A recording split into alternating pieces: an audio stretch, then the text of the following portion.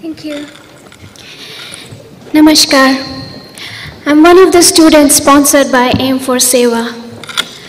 My life had its beginning in the midst of the most miserable and discouraging surroundings. I realized that despite my determination to surmount the obstacles of scarcity, it was the biggest barrier between me and my education. I was 6 when my father expired, and we were 3 sisters, and my mother was only in high school, left to struggle for our basic needs. So education was a far-off dream. To get into a school and study, it was like entering into a paradise. There were times when I was sent back from the school for not being able to pay the fees. There were times when we were so hungry and shivering in the winters that the first thing to freeze was studies. There were times when after walking for miles in the rain for work, my spirits were all wet. And there were times when I lost all hopes due to severe poverty. And at that time, I read the story of Munshi Premchand, a famous Hindi writer, how he accidentally met someone who helped him to get into the school and bought him books. So, you may call it my innocence or my foolishness. Inspired by this story, I walked the streets of Rishikesh, searching, thinking that someone will help me too. And the idea worked. I found Swami Dayananda Ashram and Aim for SEVA.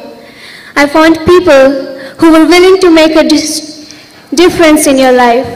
I found people who believed in you when you yourself never. I found people who started this movement, the movement that completely changed my direction. So when I got gold medal in the university, it was this movement, it was the force of this movement taking me forward. When I got CSIR fellowship and the national award, it was this movement turning every obstacle into the bright opportunity. And when I got admission into the PhD program at Northeastern Ontario Regional Cancer Centre with full fellowship, it was Aim for SEVA fulfilling its promise of one child at a time. Otherwise, I couldn't have believed the day I was refused admission into the school that I will be a research scholar. Today,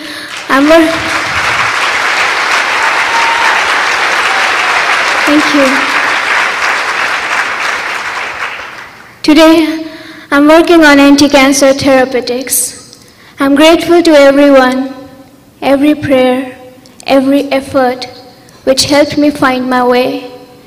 On behalf of hundreds of children sponsored by you, I thank you all for making us believe that we can also leave poverty, for making us believe that poverty should not be the reason why we should not go to the school, for making us believe that we can also be a contributing member of the society. Thank you.